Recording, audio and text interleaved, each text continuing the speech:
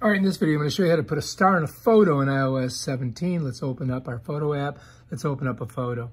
First thing you have to do is go to the edit right corner, click it. Then you go to markup right corner, click it. Bam, it's going to give you this drop up on the bottom. You go to the plus sign, click it. Now you're going to go to shapes, click it. Bam, there's your star. We're going to click on star. And guess what? We got a star in there. Check it out. Notice all the blue dots. The blue dots will expand the area of the star. So if I grab a corner of a blue dot and pull it, and I'm just going to make it bigger, all right? If I grab it here, it's going to get wider. You see how it changes the aspect ratio? If I grab it here, it goes taller, right? So now we've got our star up there. If you notice, there's a bubble over here with 3 dots in it. That just gives you the opportunity to copy, delete, duplicate, and so forth. If we're not going to do that, just click back. Now we've got our star. Now we can change the number of points. Right now we've got 5 points on it, right? If I grab this little green dot here, I can make more points. And I think I can get to 8.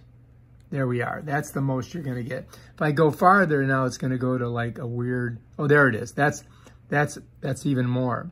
Let me see if I can get to the, there it is.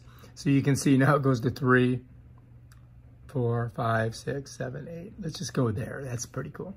Now I can change the length of these posts by going like that. You see that? We can make them thinner.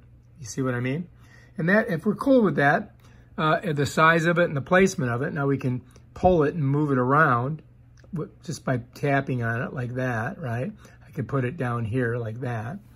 And if I want to change the color on it, I could come in here and I could click this. Now this is the interior color. Notice we've got 2 different, we got 100 and we got a 5. 5 is the outside of it. I'm going to show you that in a second. So you've got two numbers, you got 5 and you got this, and you got 2 colors. Here's like a dark color and here's a lighter color. Let's change the color of it. To do that, I'm going to click on this. It gives me this drop up. And in here, I can change the color. Right now, it's gray, you see down here. But let's say I wanted to make it yellow. Now it would be yellow. I could change any color. I can make it whatever color comes up down here when I touch it is what color it's going to be. Let's just go to yellow, though. No, let's go to red. All right, it's easier to see. All right, if we're good with that, then we just come up here and hit this dot. We could go into the spectrum and do it, too. You see that? Or I could go into these sliders, or I could just go down here and click that. But this gives you the code number. But I always like to use the grid because it's, it's easier to figure out the color. But I've got red there, so we're cool. Let's go ahead and click that. And now look at our star's red. But notice it's got a little bit of an outline. So let's go over here first of all. Let's change the opacity of it. Watch. See how the star gets lighter? Like I can go farther. Now it disappears and then it comes back. But let's go ahead and leave it full at 100. I could go at, whatever opacity I want, but I'm going to leave it there, okay? Now, we've got our star, we got our color. Let's go to our outline. Let's click on this. This is going to give me a pop-up here, right? Now, I could move this just by sliding it, or I could hit the plus sign, watch. See how that pops in there?